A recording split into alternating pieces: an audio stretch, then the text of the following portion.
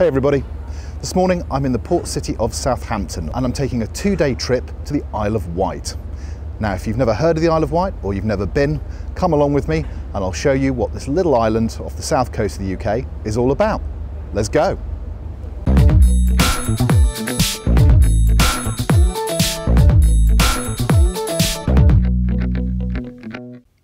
So yes, the Isle of Wight rhymes with pile of shite.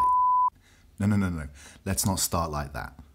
Although, in truth, people from the mainland do love to take the piss out of the Isle of Wight. But I'm here to dispel that myth because the island is actually a lovely place. Let's give you some quick facts about the Isle of Wight so you can get your bearings. The island's about 150 square miles in size and it's home to about 140,000 people. Locals tend to just refer to it as the island, which is kind of unfair. Other islands are available. But the Isle of Wight's been split off from the UK mainland since the last ice age. And these days, a couple of miles of sea separate it from the UK mainland. And as you can see from the map, it's not far from two of the biggest cities on the south coast of the UK, Southampton and Portsmouth. Today I'm travelling from Southampton, but you can get to the island from three places, either from Southampton, from Portsmouth, or from the town of Lymington in the New Forest.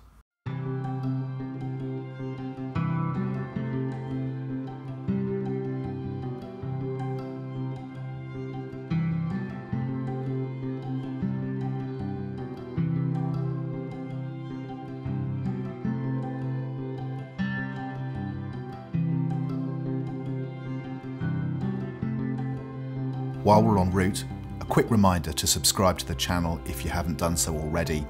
I've got lots of adventures coming up, more trips happening in Europe, and if you hit the subscribe button, you'll be the first to know when I post new content on YouTube.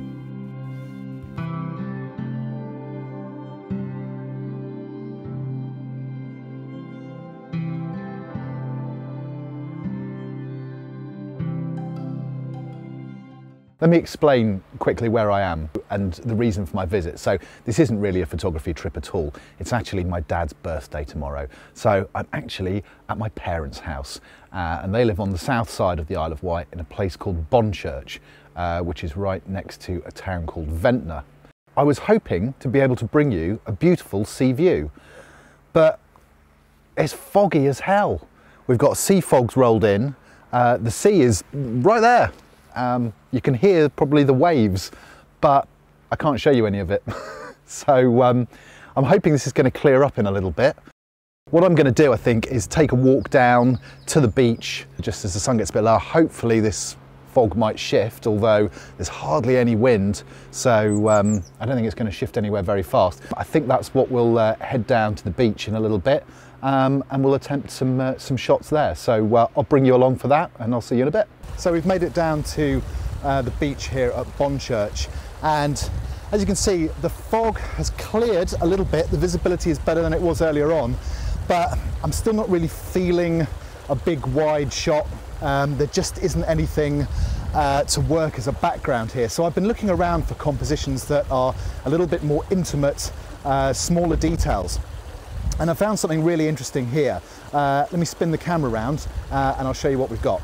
So here's the composition that I've found. There's just a really nice little outflow of water between a large set of rocks. There's just a little intimate scene that I can shoot with lots of lovely textures of water, textures of seaweed, just natural colours. So I've just been experimenting with this with various different filters on the camera, just trying to work out primarily what the best shutter speed is to catch this water and just give it the right sort of consistency. So I've been trying a few different things with that, and I'll post up now the best of the results from that. I ended up shooting this little scene 3 different ways because the light was improving quite rapidly all the time. So in this first composition, I've used the 3 light coloured rocks to balance the left-hand side of the composition. Originally I zoomed in a little further, but with all the rocks on the right and the gravel on the left, it didn't really work. So I've just pulled it back a little bit. You don't see the water perhaps quite so well, but I really needed those 2 light coloured rocks on the left hand side to point the viewer's eye back into the centre of the frame and keep balance to this composition. This second composition is at a 90-degree angle from the previous one, and I just noticed the light as it was strengthening, catching those rocks in the top left hand corner. And I got really, really low down. I don't think I even used a tripod for this shot. I think I actually had the camera just resting on the ground. But this gave me a chance to get much closer to the water and show the flow of that water a little bit better than I could in the first frame. And I've also included those a little bit of those houses in the top right of the frame, which might seem unusual, but I actually quite like it. It gives this scene a little bit of scale that it otherwise wouldn't have. As the warm evening light really improved, I felt I could move back a little bit and go for a slightly wider shot that included some rocks that were further in the distance and extending out into the sea. So there's just a lovely light in this third image, catching the rocks sort of in the mid-ground on the right, and then just in those rocks in the far back left corner of the shot. And the rocks are all quite nicely aligned. It's one of those funny images where there isn't really a strong leading line, but there's definitely a sense of the eye moving through the image in the right sort of way without getting too distracted. So I think that might be a wrap for today. I'm just going to walk back along and see if I can catch any last compositions on my way back, but that's been a pretty nice first evening down here at Bonchurch Beach, and tomorrow we're going to go out and explore some other locations around the southern and western part of the Isle of Wight. So look forward to that. See you then. I did get one final composition as I was walking back along the revetment, and these sea defences run all the way from Bonchurch all the way back to Ventnor, and there's just some lovely textures in this image of stone, bright green seaweed that's been left behind by the retreating tide. So this was a nice little shot just to finish off the day. Morning everybody, welcome to day 2 on the Isle of Wight. We've got nice conditions today. It's nice and warm, a little bit of a breeze, but I can show you a bit more of that sea view now. The weather's cleared, all that sea fog from yesterday long gone. I feel I should offer 1 or 2 travel tips about the Isle of Wight, because it can be an expensive place to get to. I did the crossing yesterday on the Red Jet catamaran from Southampton, which for a return ticket coming back after 3 days was £30.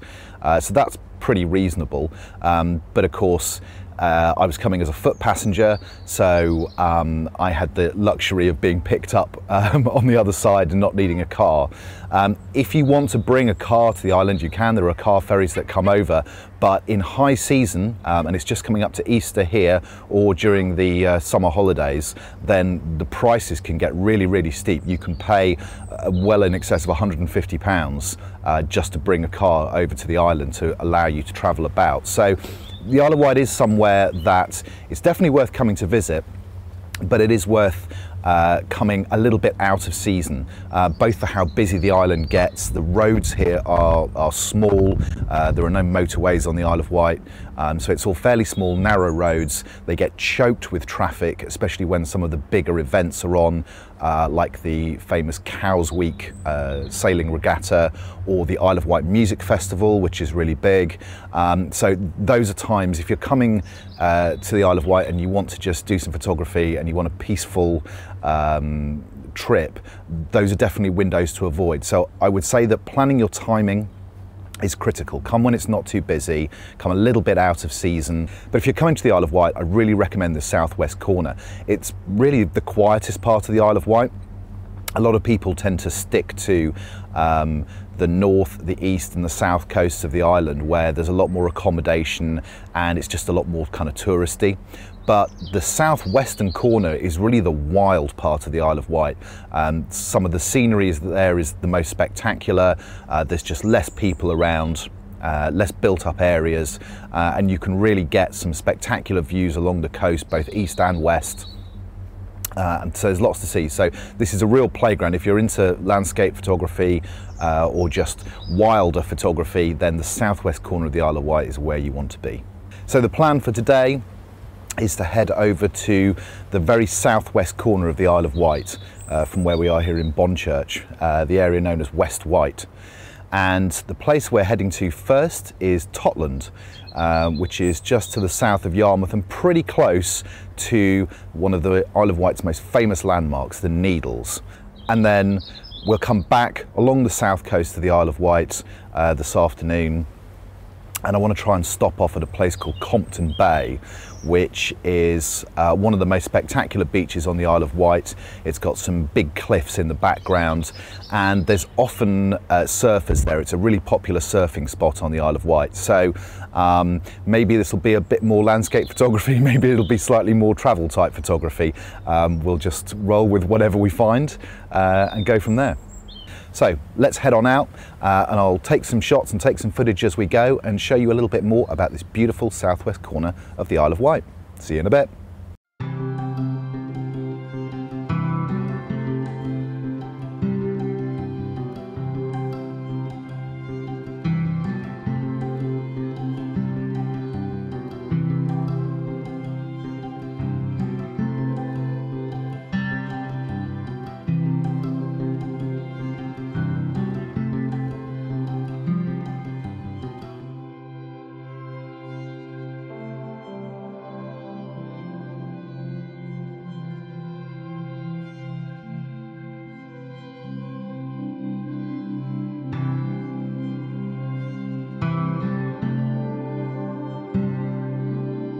When we arrived at Totland, the first order of business was a spot of lunch to celebrate my dad's birthday.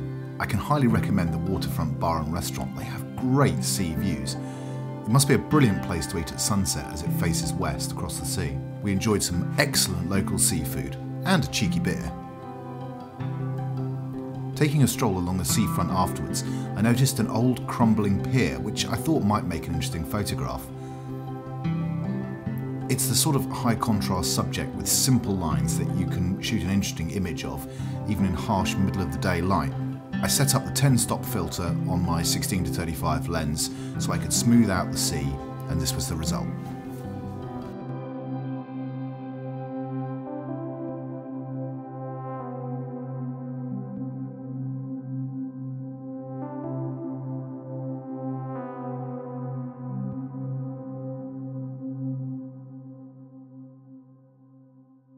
We've just pulled into a park here at Afton Down, which is just outside Freshwater, and it gives a fantastic view looking east along Compton Bay. And I just spotted as we were driving by a really good perspective from high on the cliff to allow me to get a shot straight down the beach with, as the sun's moving over towards the west, the light's not too bad. So I'm just going to hop over the road and see if I can grab a nice shot from up high looking down the beach before we go and investigate the beach itself. I assumed walking up to this spot that I was going to be using my 70-200 lens, but then I found an unexpected foreground element of these beautiful flowers. I'm a bit gutted about this first composition because these flowers were so lovely, such a perfect foreground element to put in this scene, but it's kind of spoilt by the barbed wire fence behind it, because that's just not the sort of element that I really wanted in this image. And I could live with it if it wasn't for the fact that on the right hand side of the frame the barbed wire actually cuts over above the cliff edge and actually clips across the sea. That's a real no-no for me. That's a kind of spoiler. It just stops this photo being a great one. This image, which I shot with the telephoto, is probably what I had in my mind's eye in that split second when I first saw the scene.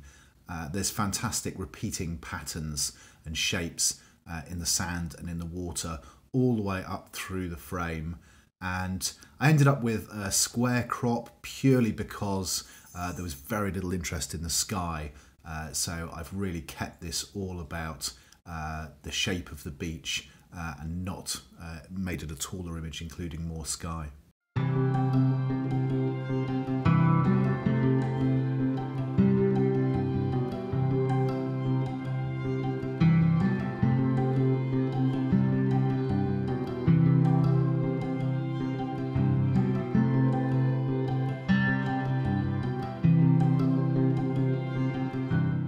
Hey everybody, so this is Compton Bay, and as you can see behind me, there's a very good reason why I like this beach so much. It's not exactly the ideal time of day, it's mid-afternoon, and I'm looking to the westward in towards where the sun is starting to move to low in the sky. But you can see the potential here.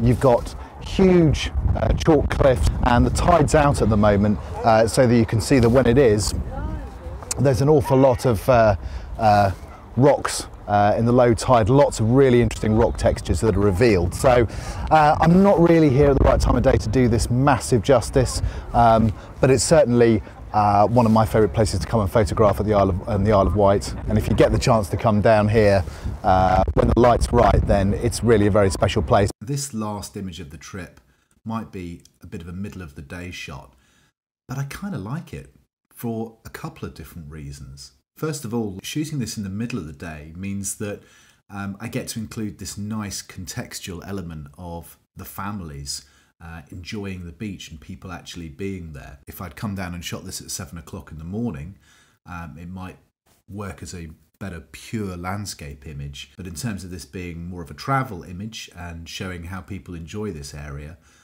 then that's quite a welcome element to this particular picture. One of the other inescapable facts about the Isle of Wight that this photo shows quite nicely is how it is continually eroding into the sea. You can see that in the cliffs to the right of the image as to how much is weathering away. But I like the additional element of the crack in the cliff top right in the foreground of the shot. I think that helps that little bit of foreground just have a little bit of definition, because the coloration is so similar that you might otherwise lose what is cliff top with what is beach below.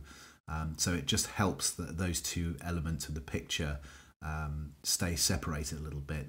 But it does also hint that every single bit of this island is crumbling away slowly but surely. So I'm back in Bonchurch now. It's a beautiful morning, but my time on the Isle of Wight is at an end. I have to head back to the mainland this morning. And of course, this wasn't really a photography trip at all. This was primarily family time. So it's been nice to just spend a little bit of time not worrying about photography and just being with family and enjoying that. So I'll sign off here. I've got to go catch my ferry, and I will see you guys on the next video. In the meantime, take care, go safe.